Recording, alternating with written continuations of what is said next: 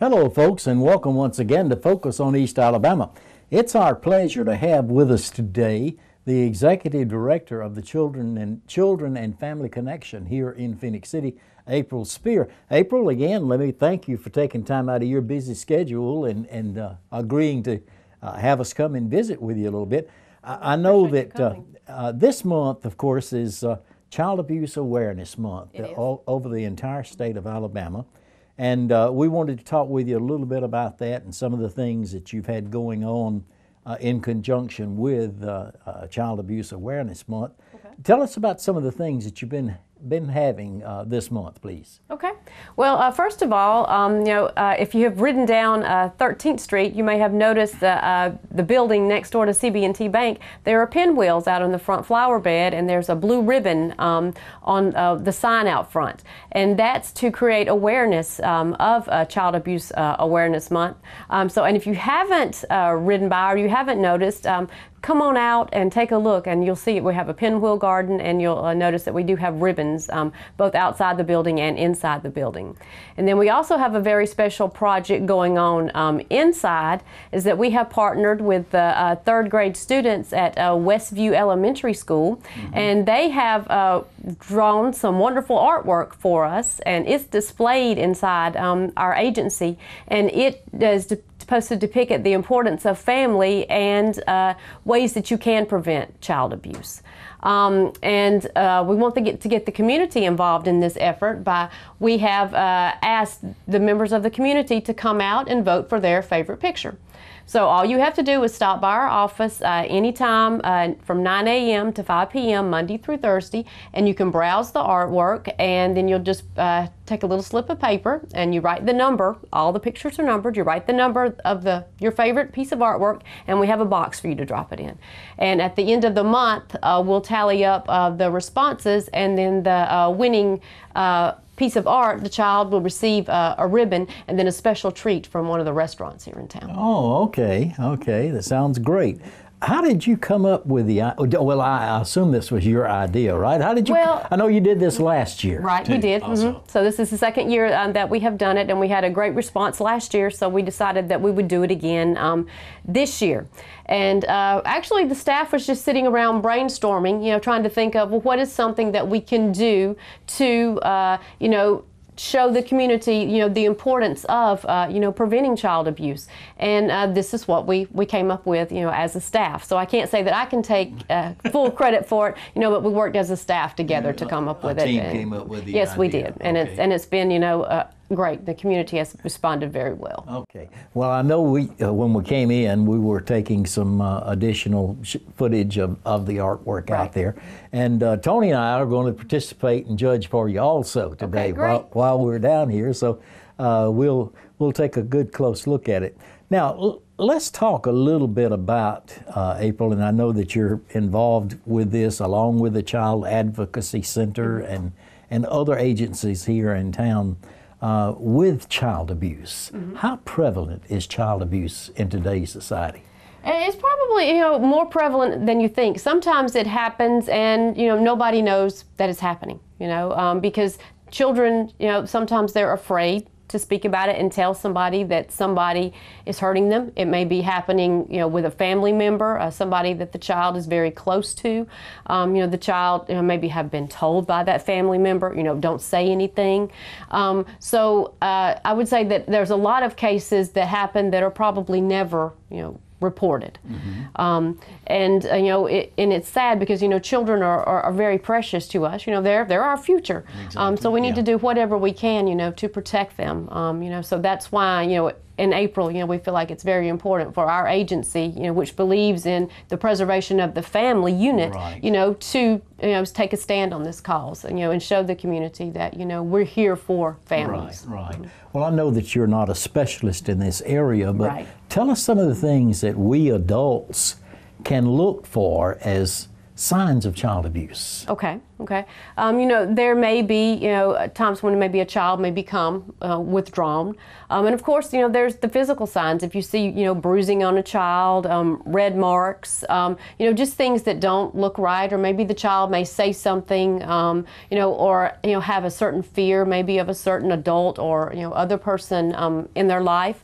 You know, it's not to say that if a child does have bruises or marks that, you know, something is going on, you know, other things can happen. You can always fall off a bicycle. Yes, you can. Hurt yourself roller skating. That's or, right. Or whatever. That's right. You know, but if there's other things that accompany that, you know, that may be an indication that something, you know, is not right. You know, and sometimes, you know, you can question the child, and, you know, the child may open up to you, you know, and sometimes the child, you know, may never, you know, say anything. What is the first step that a parent or guardian needs to take if they suspect child abuse? Well, they need to, you know, report that to the proper authorities, you know, either law enforcement or, you know, the Russell County Department of Human Resources. You know, and it's not the person that, you know, suspects it. It's not their job to confirm that it is happening, you know, but to make someone who can do something about it to try to, you know, stop it for the child. They will do the investigating to determine, you know, whether or not it is occurring. Right. Well, I know you work hand in glove with the folks at the Child Advocacy Center, and they have specialists there. They do. That can deal with these situations and advise folks who are suspect there has been child abuse or is child abuse going on in this. Now, and I'm sure Lynn Hammock wouldn't mind us mentioning her and her agency. Yeah, her agency is wonderful in responding to that. And they're available like 24 hours a day, 7 days a week, right? Yeah, exactly. You know, because child abuse, I mean, there is no time of day for it to occur. You know, it may happen any time of day. You know, and the same with, you know, reporting child abuse. You know, just because it's not business hours between, you know, 8 and 5 doesn't mean you can't report child abuse. You know, if it's after hours, you call the Russell County Sheriff's Department to report, you know, child abuse. How about some statistical information for the state of Alabama as far as child abuse is concerned? Can you relay some statistics to us? Well, I don't have any specific statistics, you know, in mind because, you know, once again, you know, Lynn's agency, the Child Advocacy Center, they deal more hands-on, you know, with that. Because typically, if we have a case to where we suspect that abuse is going on, we would report that to Russell County DHR, you know, and if they confirm or they're doing an investigation, then the case would be transferred down to the Child Advocacy Center for treatment. And we don't do treatment of child abuse here. Right, so. Okay.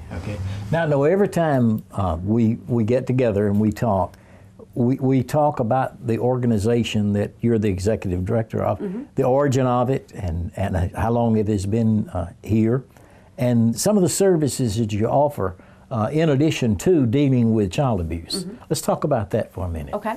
Well, what we are, Children and Family Connection, we're a family resource center, you know, which means, you know, we serve families and we serve all members of the family. We serve adults, we serve children, we serve teenagers, we serve, you know, the elderly population. So, you know, we don't discriminate, you know, based on any of those factors.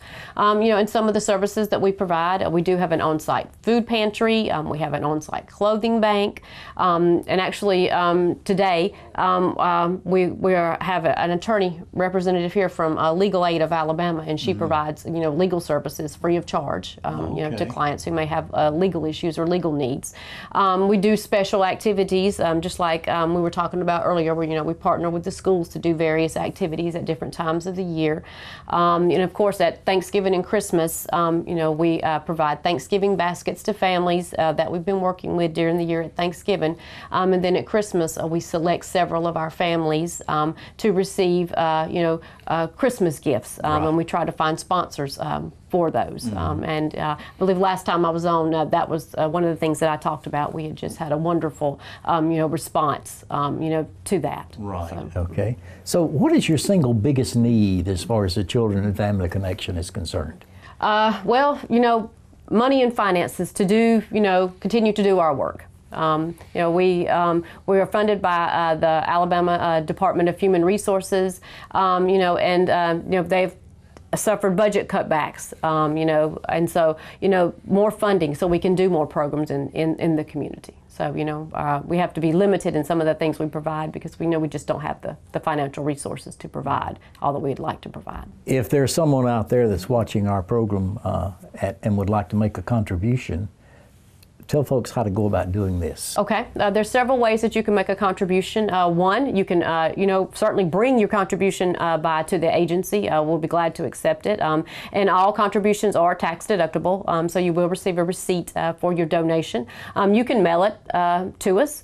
You know, you can call and get our mailing address. We'll be glad to give it to you. And also you can visit our website. And there's a link on our website to where you can make a donation via credit card through Razoo. So there are several different ways, you know, that you can donate to us. And if you don't want to make a cash donation, we accept donations of clothing, canned used, goods. but not abused. Yes, gently used. You know, if you wouldn't wear it yourself, you know, then probably, you know, it's not a good thing to donate to our clients. Right. You know, and then of course food, because we have a food pantry, so any type of non-perishable, you know, food item, whether it be canned goods or, you know, staples such as rice, macaroni and cheese, things like that. Mm-hmm. And if we have a family out there maybe who needs some assistance now, mm-hmm. can they just come walk in and talk with you and Sure. and see about getting some help? Sure. Our business hours are Monday through Thursday from 9 a.m. to 5:30 p.m. And you know, they don't have to call and make an appointment. You know, they can call if they want to. You know, but you know, someone will be here, you know, to try to assist them, you know, with that need. Okay. Now, when we come back in just a moment, I actually want us to talk a little bit more about the art contest that you've got going on, and let's see if we can't stimulate a little more interest in that. Okay. We're actually going to go out and talk in front of the artwork itself, and you might give us a few ideas as to the mindset of these kids that are doing this artwork. Okay. Sure. So we'll be back with more Focus with April Spear at the Children and Family Connection in just a moment.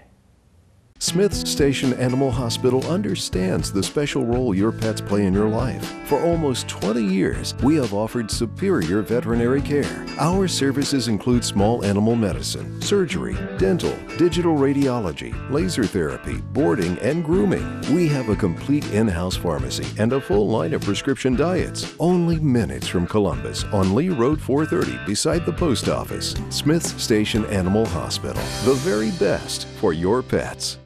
Hi, I'm Meg. Hi, I'm Bryce. Are you still looking for some furniture? Central Home Furnishings is your one-stop shopping center for all your new furniture. Check out the reclining power motion furniture and lift chairs. Just in are collegiate rockers and camera recliners with matching sofas. Come see our Englander Sleep Center and take home a set of Englander bedding for a good night's sleep. Be sure and tell them Bryce and Meg sent you. Welcome back to Focus on East Alabama. Well, folks, as you can tell, we have moved out into the lobby here at the Children and Family Connection on 13th Street. And April, I guess the best way to tell folks how to find you is to find the new CB&T building and then find the old building, and you're in the old building, That's right? Right. This was formerly CB&T Bank, right? That's right. But as you can see in behind us, we have some samples of the artwork that was submitted by the kids at Westview.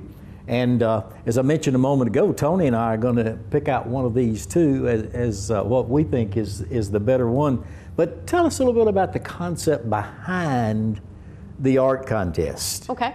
When we presented the idea to the school, you know, we told them that basically, you know, we want pictures, you know, that will show, you know, how families are nurturing, you know, positive things that go on in families, you know, and things that, you know, might discourage, you know, abuse. So, you know, we want positive family pictures. We didn't necessarily have to include people, you know, in the pictures. Some of the pictures do include people, but some pictures don't. You know, they could use symbols. They could use anything that they thought, you know, would depict something very nurturing, you know, about a family, you know, or was symbolic of a nurturing family. Okay. And we got some great pictures. Okay, yeah. Now, the winner last year what was the theme in that particular piece of artwork? Do you remember offhand? I can't recall off the top of my head, but I know that it was a wonderful, piece of art. The child who did it, she had some really great, talent. She was overwhelmingly won, first place, in our last year's contest. Okay. So. And again, tell folks out there how they can go about coming by and helping you pick the winners in this contest. Okay. It'll only take just a few minutes of your time. You can stop by on your lunch hour, anytime during the day. Like I said, between 9 a.m. and 5 p.m. Monday through Thursday, you can come in and vote. And all you'll do is, you will tell whoever greets you what you want to do. That you're here to judge the artwork in the child abuse artwork, and you'll sign your name to our list, and we'll give you a little slip of paper, and you'll browse through the artwork. You probably can't see it here, but each piece of art has a little number in the bottom right-hand corner, and you'll just jot down that number on the little piece of paper you're given, and we have a blue box that's set up, and you'll drop it in that blue box, and then you'll be finished. And you could also, you can get a ribbon that you can wear, on your clothes that you can wear multiple times throughout the month of April, to show that you are in support of, preventing child abuse. Please come by. We'd love to have the great participation of the community. We've already had a number of people from the community stop by, but the judging will be going on all the way through the 25th of April. So you've still got plenty of time to come by and choose your favorite work of art. Okay, now I have to ask you this. When are you going to announce the winners? Okay, it will be probably on either the 26th or 27th of April. We've got to coordinate that with Ms. Lewis at Westview Elementary School, and what would be a good time for us to come in and have the kids come in and then present the ribbons, because the winner is not just going to be a winner in name. We're actually going to go to the school and present the top 3 winners with ribbons, and then also they will be receiving a treat from a local eating establishment. So okay. The kids are going to be rewarded, for their efforts. Yeah. So. Okay. All right. Now, how many total entries did you have this year? This year, I think we had, I want to say about 41, 42. I think we have 42 entries. So we had, I think, about 65 last year. So a little bit fewer than last year, but we've still got a lot of great pieces of art. Not necessarily quantity, but quality. Quality, right? And it adds a great addition to our lobby. I know last year I think we left all the artwork up about a month after Child Abuse Awareness Month was over, just because, we thought it was a great addition, to our lobby. Right. And you did mention that there are no names on the artwork itself. So the child's not identified right here on the front of the artwork. Right. The child's name shouldn't be. It might be on the back, but the child's name is probably not on the front of the artwork. We tried, not to, have the artwork identified by name, but identified by other ways, And these are all 3rd grade kids, right? Yeah, 3rd graders from Westview Elementary School. Okay. So. And you mentioned the principal's name. Ms. Lewis. Ms. Lewis is principal out there now. Okay. All right. Now I noticed that some of them put a title or a theme on their artwork itself. I noticed this one up here says "Love and Don't Abuse." Well, this one you'll have to read that one for me. It says "No abuse in love." I think 2. I think that's what it says. Please, America, please. Oh, okay. A heart on it and some clouds and blue sky, and I'm not sure what that is, but I think that's an eagle. Oh, okay, an eagle. Yeah. So. Okay. Yeah. Well, I think that we're going to enjoy walking around and taking a look at these. Now, is there anything else that you want to communicate to the folks out there that are watching this? Not only just about the art contest, but your function in the community. Okay. Yes. Well, with the art contest, we want tremendous participation, from the community. It's open to anyone who lives, in this community. So just stop by and see what it's all about. And like I said, earlier, your curiosity might be piqued when you see all the pinwheels, outside the office, and that will also let you know that you're in the right place. I don't think there's another business on this street that has pinwheels out front. No, I noticed driving it. That was the first thing I noticed when we drove. We actually were parked out back, but I noticed the pinwheel flower garden out there. Yeah. It's really kind of neat. Yes, it is. It's very distinct. So that will kind of let you know that you're in the right place. So come on in and be a part of our efforts to prevent child abuse. Not only in Russell County, but throughout the state and throughout the United States.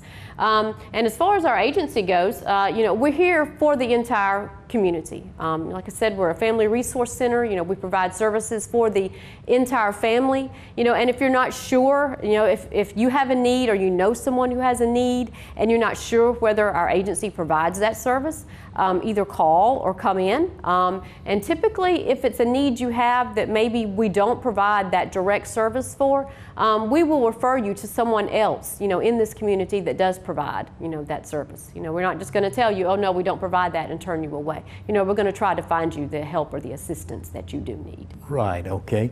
All right, we're going to break away with our conversation with April now, but we're going to actually get some close-up shots of some of the artwork. Okay. We're going to set it to music and let this bring out the themes and the artwork itself. And we're going to show this with a little bit of background music and so forth. But I did want to take the opportunity to say thank you for allowing us to come in and visit with you. And we trust by doing this that maybe we might be able to get some more folks to come in and vote for their favorite piece. Yes. So April, once again, let me say thank you very much. And thank you too for being with us for Focus today. Need to remind you that Focus on East Alabama is brought to you by CTV Beam, your hometown provider for cable television, high-speed internet, and home telephone. See you next time.